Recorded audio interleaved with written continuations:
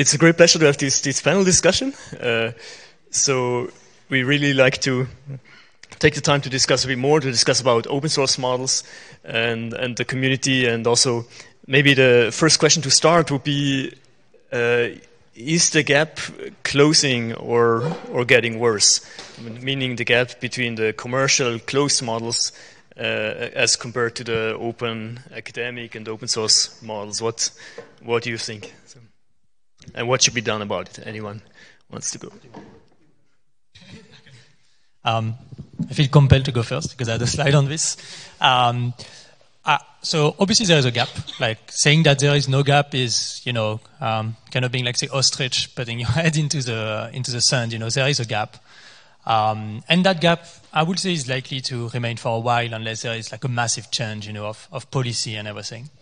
But I don't think the gap is widening. Like if you look just at compute budgets, for instance, you see that essentially the gap is fixed. Like there is a 1.5, maybe 2 years, because these models, like GPT-4 was trained, I think it's like nearly a year before it was announced. So the gap is maybe wider than it seems. But I don't think it's widening.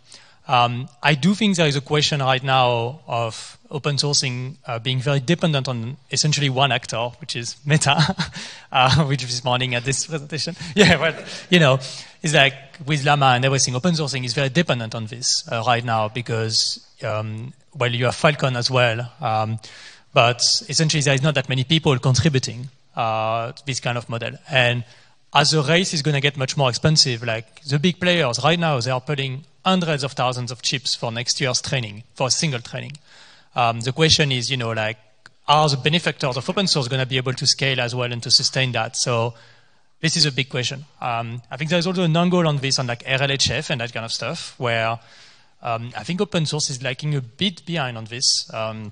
We are I think in terms of applying reinforcement learning and using that kind of stuff, we are not as good yet as the big players. I think we have a lot of progress to be made to make on this. Taking face, I know some people are working very hard on this, and I think they will have some cool stuff to share soon. But yeah, so there is a gap, but I think it's not widening. I think we are doing our best to keep it there. I don't know if Tim maybe I know you contribute a lot to open source as well. So. Yeah, so what I can add to that is if you take the very long-term perspective, it seems that soon we will be capital limited. So if I think about the data center that OpenAI is building, or also what Google is building, they cost like $10 billion a piece. And so if you think about it, okay, you double it another time, or another 10x or 100x, at some point you just can't afford it anymore. It's too expensive. And so at some point we see a leveling off in closed source. And the advantage that we have sort of from open source, we just need one open model.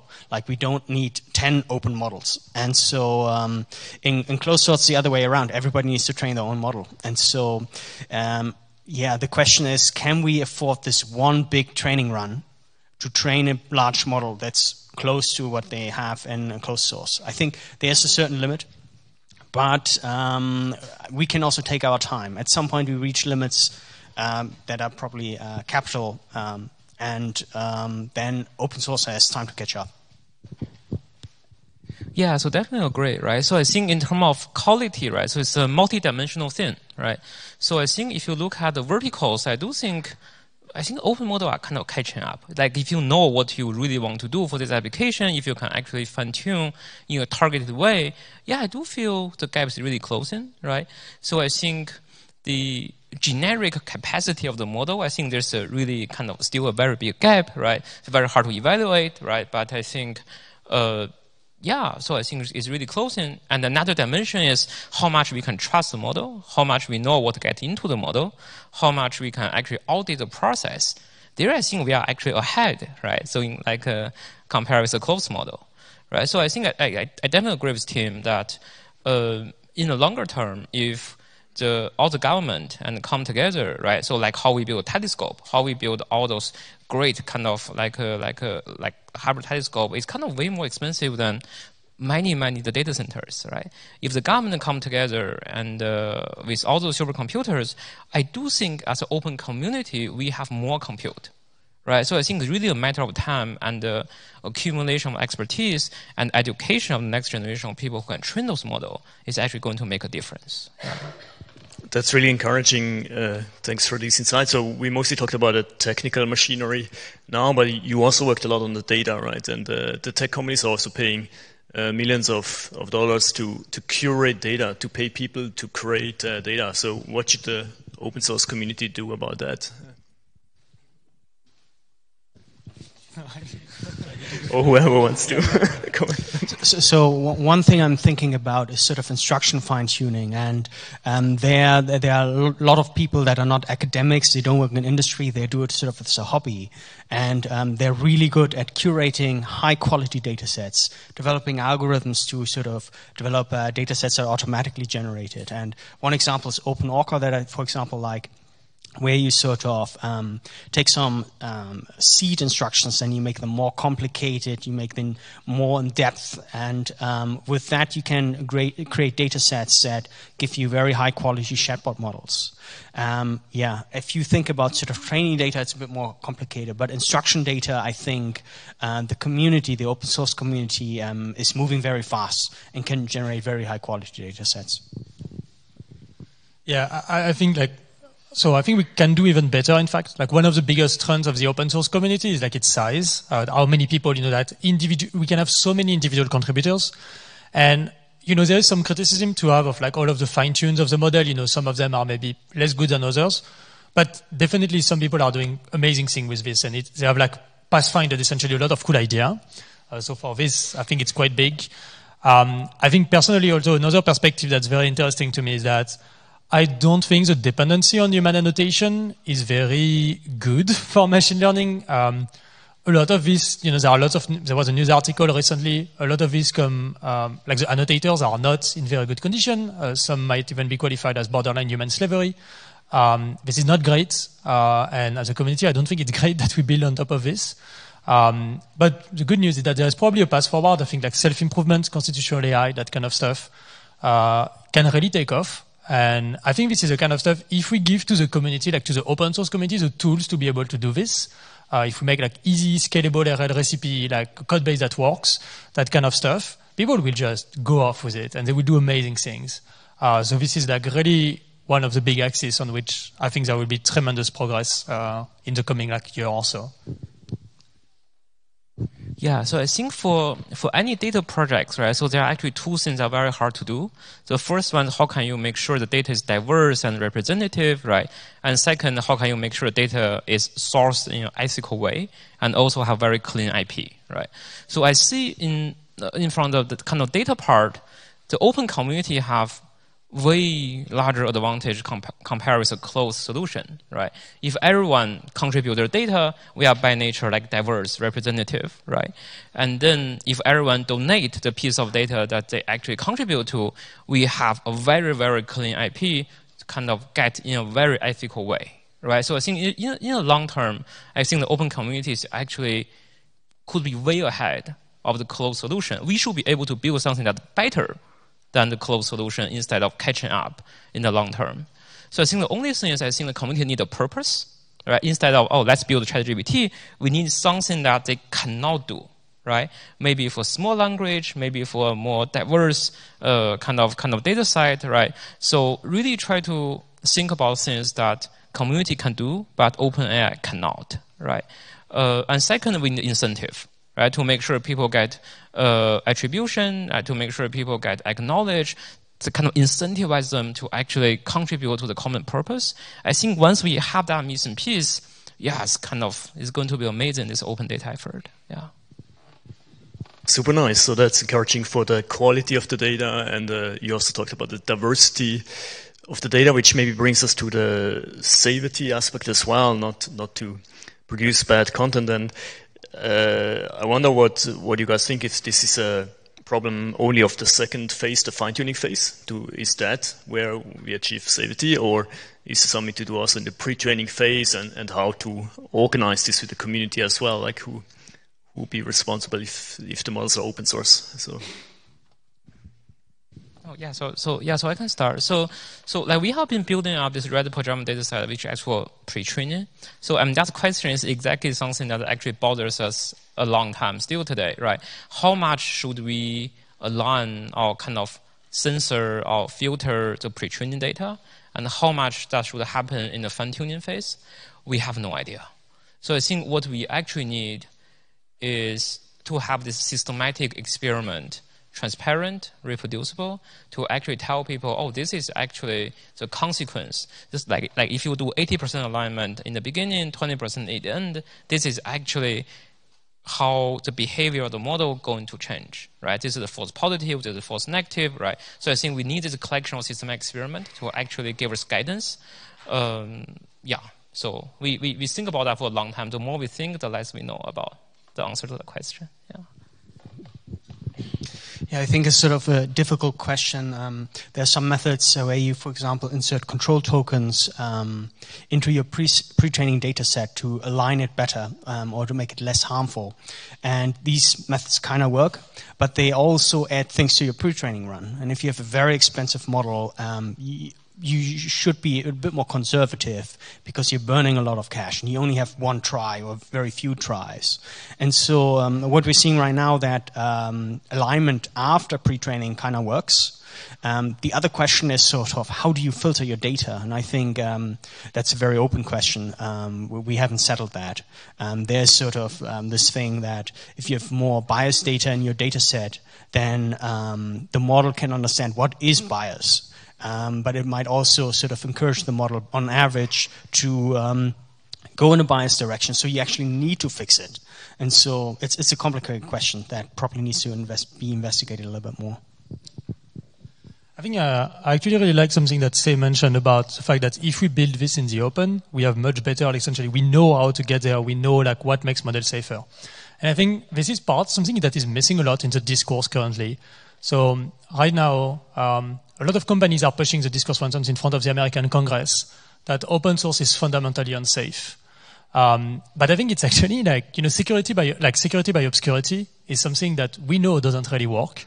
And I would like a very good example of like cool safety initiative in open source. At DEF CON this year, at the AI Village, there was like this capture the flag contest where people were like essentially red teaming language models. So like trying to break, through their RLHF.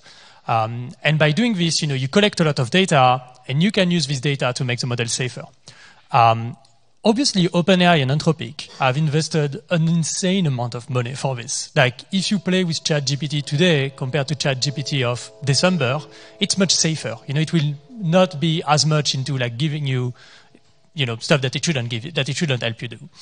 But we don't know how they got there. Like, we don't know they don't document their methods, they don't make their data available, whereas we could also use it. So in open source, there is a fundamentally different approach, and the event at DEF CON is kind of like a first instance of that, of like, we can do it together, like red teaming is something that's fun, like that you can crowdsource, and where people can, play a lot with the model. It's even fun. I mean, I was at the event and people were having fun. So like, it's even, like it's a step further. And I think this is actually how we build good safety. Like, good safety is not built behind closed doors with absolutely no idea of what's happening. Like, this is not how it works. Like, how it works is public audits and like I'm giving the tools for everyone to build safer models. I think it's very easy currently to say the community is not interested into safety, but I don't think this is true. I think this is simply because they don't have the tools to make safe models. And when we give them that, and when it comes, like when we give them that, I think people will be very happy to build capable and safe models. So yeah. Very nice.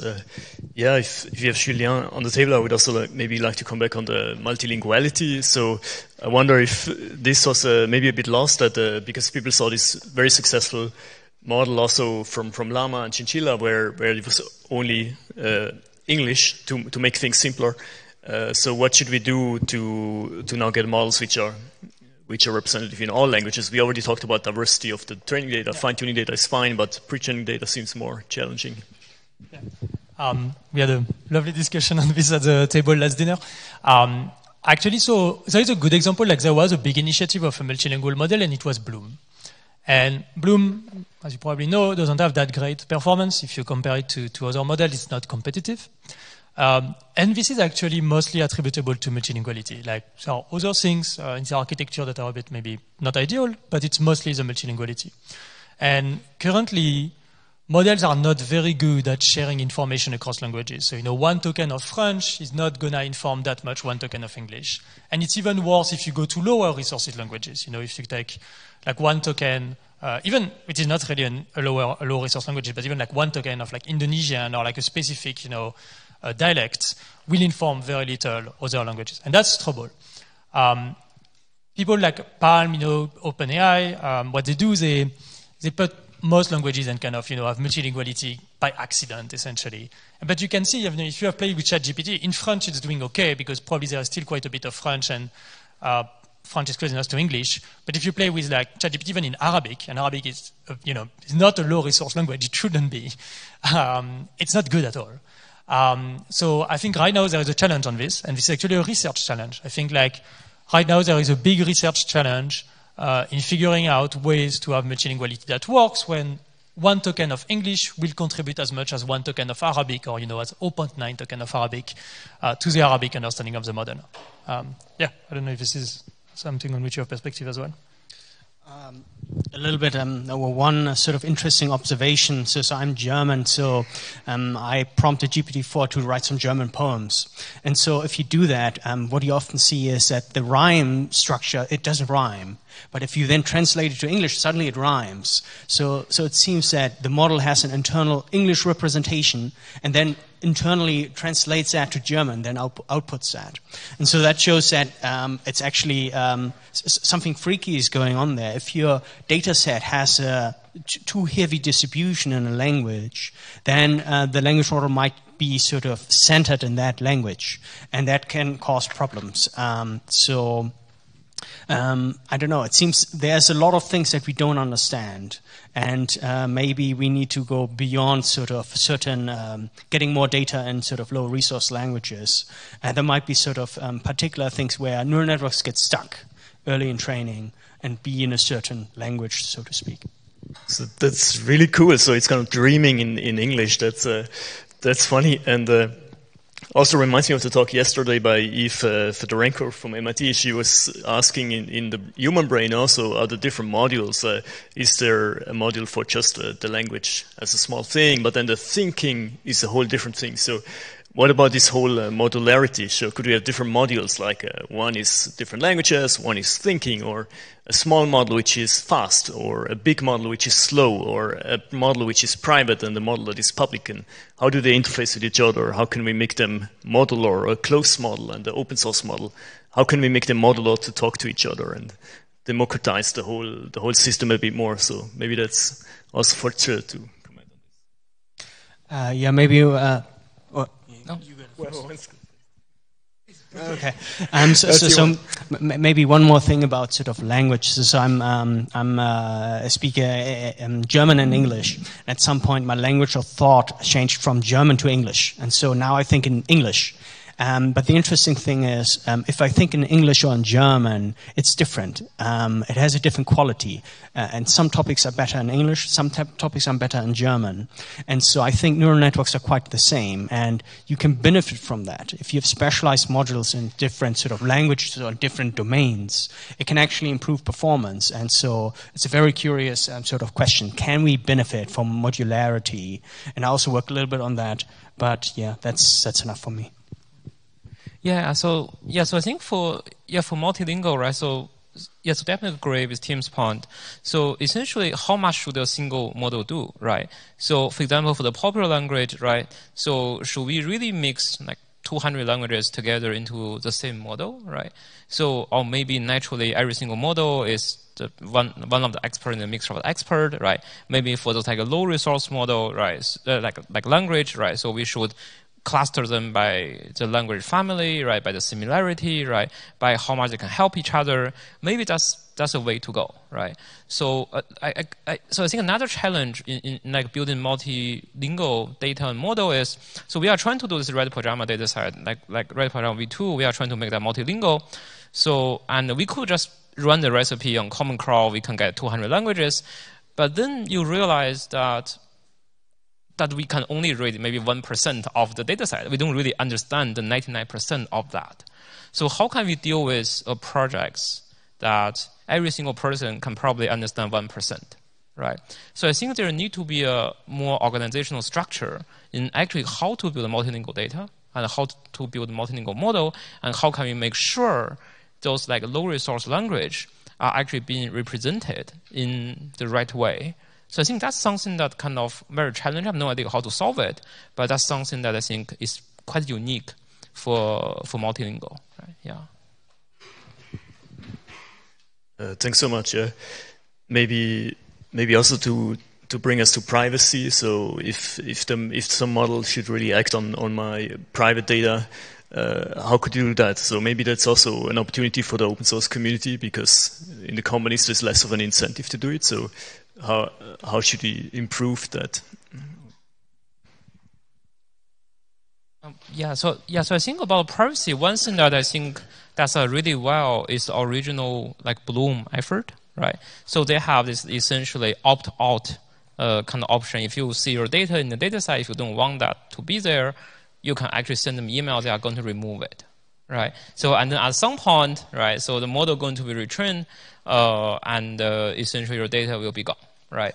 So I think that's something that I think the community will figure out a standard, and then we can follow it. I mean, that's why I think open data going to help, because you actually know, oh, this is actually my data, right? So instead of some closed model that you feel your data is there, but you cannot prove it, right? Yeah. Yeah, I think this is like we see a lot of discussion about like, you know, ChatGPT, for instance, surfacing potentially like personal information of people or that kind of things. And there is also like, so obviously, you know, there is like PII removal methods to remove like, you know, credit card numbers from data set, that kind of stuff. But there is also a blurry frontier of like, when are you like a person in the public or not? You know, like there was recently, I think with ChatGPT, there was like this case of like a law professor or like a lawyer who got like smeared by ChatGPT. Essentially, like ChatGPT was generating stuff about him that was fake. But at the same time, he was kind of a public figure to an extent. So the model had learned of him through this way. So there's kind of a very blurry frontier here that I think is actually goes beyond like just, you know, I think it goes beyond technical. Like I think the solutions to this are not just technical. I think it's also like a question of like, how do we think about privacy and all of that in the modern age, like in the digital age? I think it's like there is something here that's a bit like, that goes a bit beyond just all technical practices. Otherwise, I'm kind of hopeful that you can RL this stuff, like this sort of behavioral way. Like you can teach a model essentially, oh, you know, you shouldn't do that. Like you shouldn't talk about real people in a bad way, or you shouldn't talk about people in a bad way at all. That's probably just a better thing to do. But yeah, this is a complicated topic, and I think there is no trivial technical solution. Yeah, I don't think I have anything to add. Yeah. Yeah, there's a lot of work remains to be done, and another area where a lot of work remains, as we heard it in several of the talks, is about the evaluations being completely broken. So maybe that's also an opportunity to have more evaluations where maybe academia, open source community could contribute. How to do this, and what exactly is broken? Is it really that people train on the test set, or what is broken? And could we have like public evaluations of safety and quality separately, or what do you think should be done there? Yeah, there are just a lot of things that are broken. I mean, one thing is like test set leakage. So you don't exactly know, like, often have you trained on the test set, or are portions that are quite similar to this test set? And so that sort of it makes benchmarks invalid. There's some other benchmarks, and that's what I've seen, for example, that are basically represent small pockets. And then the benchmark in itself has only sort of very limited meaning. And so the best thing is just to run lots and lots and lots of benchmarks and aggregate them. And that gives you sort of a better estimate. So how to think about a benchmark is, gives you some noisy signal of something. but you have to be very careful what it actually measures. There are a lot of problems like with where a benchmark doesn't necessarily measure what you think it measures. Yeah, and I think you can smooth it out through many benchmarks, but I think, as Julien also said basically in his talk, is we have no solution yet, and we probably not find it very soon. Right now it's a very messy issue. Yeah, I think so. I think like the test set contamination kind of stuff, for instance, is like just the tip of the iceberg, because this is the kind of stuff for which you actually have a technical solution. Like you can dedupe, in advance your evals. You can measure memorization in your language model, so you could measure if this specific, like, if MMLU has been memorized. So at least there is some technical solution. But anything like the misalignment between evaluations and or usage of the model, that there is no technical solution currently. And it's definitely, like, as you said, I think it's definitely a place where there is a lot of work to be done and research that can be done without having access to 10,000 H100s. Like, I think this is research that's more accessible. I think it's also research that's very hard, because I cannot really think of a direct way to solve this. But this is definitely an axis, and it's an axis that's really important, because it's kind of the point I was making in my talk, but like, evaluation are a driver of scaling. They are not just a motivation. It's not just a motivation that the models get better when they get bigger. We also need them to inform our process of scaling. And whenever we have one of the drivers that starts to fail, we are in trouble. And the free lunch, of just making models bigger is going to stop, and we don't want to get that. So, yeah, on this, it's like, sadly, I don't have a very smart idea of how to solve this. I think maybe in the open source community there is something to do with crowdsourcing evaluation, like it's the LM6, what is it called, the LM6 bunch? The LM6 chatbot arena. I think this sort of stuff is kind of cool and hints at, other possibilities, but it's not perfect either. So yeah, lots of like exciting space to work, but a difficult one. Yeah, so definitely agree, right? So I think there are two things that benchmark are broken at this moment.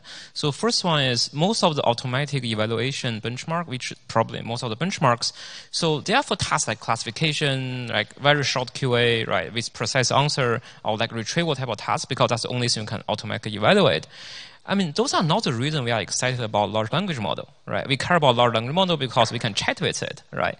So I think we are actually measure kind of a different thing in terms of the benchmark that we are having and people's experience, right? So that gap is kind of very hard to close, right? But if you do not close that gap, we are going to have a whole bunch of open models that's very good on those like automatic tasks. But on the other hand, when you play with it, you see repeated answer, you see a whole bunch of those small things kind of really hurting the experience, but essentially won't show up in the benchmark, right?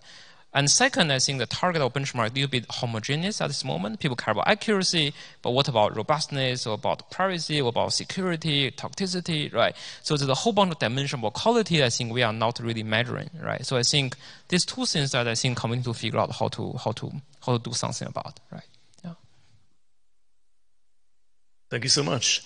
Is there any question from the public? If you want to add something, and then we soon go to the lunch break. Maybe one question. Thanks. Yeah, so my question is about synthetic data. So we've seen in like the instruction tuning, like, r/local llama, everyone goes nuts with like GPT-4 talking to ChatGPT, talking to Bard, and building very diverse and interesting data sets. And, the wizard LM models and the evil instruct technique are like this great example of doing that. I'm curious from the perspective of pre-training, could we do something similar? So, Julien talked about this like upper limit of like common crawl. Could we get the kind of diversity and stuff and the quality we want just using, synthetic data? So I know a colleague actually works on the exact problem, basically generating data for pre-training. I mean, theoretically, if it works, you can just generate more and more and get a better model, generate more and more and so forth. But I think that's unlikely to happen. There's some probably point where you, similar to GANs, have mode collapse. So you get maybe a model that's better, but only in a very narrow sort of sense, and it breaks down in other things. So yeah, I think it's an empirical question, but I think it wouldn't work probably that naively. There's probably some trade-off there. For pre-training, I think it's very difficult. On pre-training, I would push that if you want to do this, you have to rethink pre-training from scratch. Currently, pre-training is this very naive approach of just, I feed the model a trillion of tokens and I hope for the best. And it works. There is surely better stuff to do, like curriculum learning, that kind of stuff. But many people have tried and many people have failed. Like it's one of these things that I think is like a very enticing idea that ends up, not working at all for reasons that are, maybe fundamental actually. But I think one part of the reason why it works well for adaptation, like for, downstream fine-tuning and everything, is because any downstream adaptation is secretly distillation in disguise. Like when you are doing this, you are actually distilling the larger model. Even RL is distillation. RL is essentially you are distilling the reward model into the other one. So it's a weird view of it, but I think it's like the kind of view that you can have. And that's why it works well in that case. And I think it's a very unique setting for it.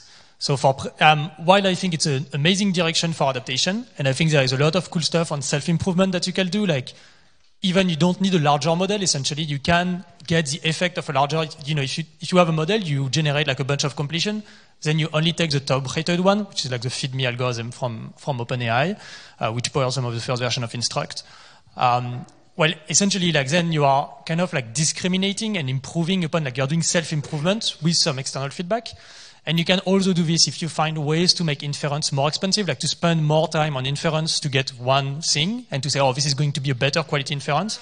So a dumb way to do this would be with beam search, but you could also do this with like Monte Carlo tree search or whatever, with the caveat that finding an objective for Monte Carlo tree search that is general to language is probably one of the hardest challenges that there will ever be, but a lot of smart people are working on it, so hopefully we'll solve it. Then you can distill that. Because models, like large language models, are very good at distillation. They are amazing, essentially, at learning, from something else and distilling it into themselves. So I think that's why it's so successful on fine-tuning, whereas pre-training is something different. How different, it's hard to qualify. I think we lack a theoretical understanding of the behavior of these models. But yeah, I don't know. Yeah, so I think there is the whole spectrum about data being synthetic, right? So there's a purely synthetic data that come out of data that out of nowhere, and then essentially the other extreme, you only use real data that you get from Common Crawl, right? So I think the sweet point would probably be somewhere in the middle. For example, like a large language model have multiple components, right? So there's all those knowledge inside the model, and then there's the language part of the model, right? Maybe you can use, for example, Freebase to actually generate data to make sure the model knows more knowledge, right? Instead of asking it to actually read the Wikipedia, and you do have a structured Wikipedia, right? You can generate a whole bunch of things to put into the model, right? And maybe you can use another language model to help you to reason about data quality, right, to understand perplexity, and people are doing a whole bunch of those, right?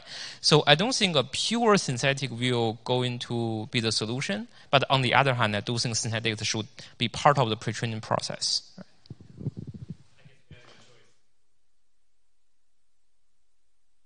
Right? Yes. So the pre-training part is kind of happening whether or not we want it. Like it's already contaminated. The next model is already having to deal with this. Yeah, maybe one last quick question and then we get lunch.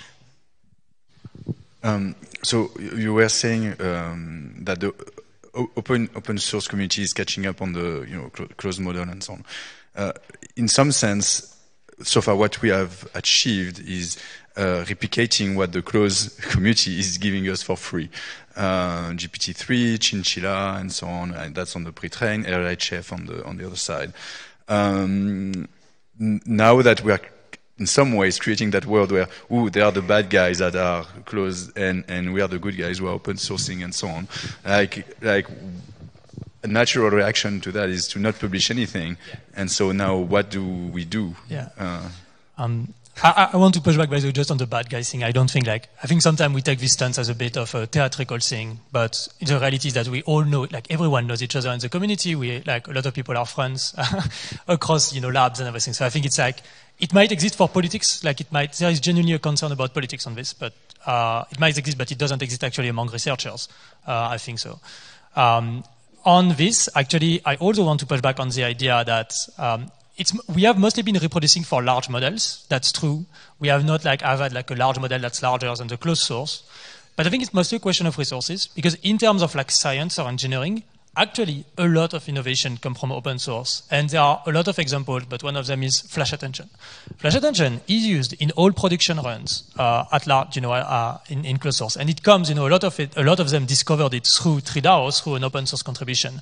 And you can find many such things, actually. You can find many elements that we are using systematically that have been essentially pioneered by academic labs and or open source communities, and that get used. There is a list on Twitter about this right now because of you may have read about the GPU poor thing on Twitter.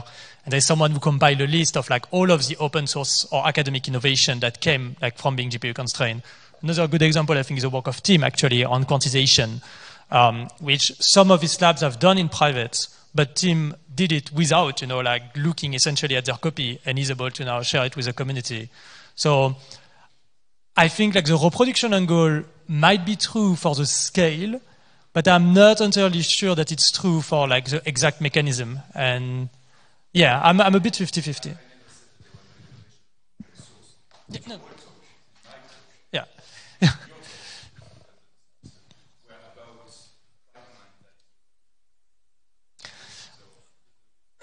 You mean the engineering, yeah.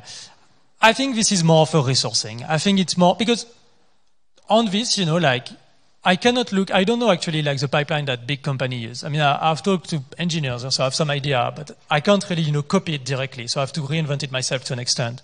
On this, I think it's mostly a resourcing. I think it's mostly that, if tomorrow a government, this was, I think, say you propose this, you say like the cost, of the LHC, for instance, is much larger, and you propose building like, common infrastructure. I think, if there was an initiative like this, we could build engineering that's like, out-competing some of the big labs. I don't know if you want to, yeah.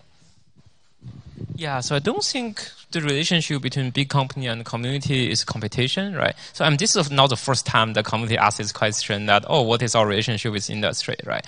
So I think computer science have a very, very good tradition to balance like these two parts, right? Essentially, open source communities, mostly students or professors, right, is producing the next generation of people who will actually work in the big company, right? So I think it's in everyone's interest that these two parties kind of get synced, like in some way. And I'm actually pretty optimistic that they will be, right? So yeah, that's my personal view. Yeah. So how I think about it, and if I look into the future, is that if you have really sort of frontier labs, they can make the breakthroughs that really bring us to the next level. But then you also need to diffuse all the technology throughout society. And just the open source community is like really good at that. These will not be the best models, but they will be really useful and very useful for everyone. And so it feels like there's maybe a little bit of competition, but each player has also certain roles where they are just the best at.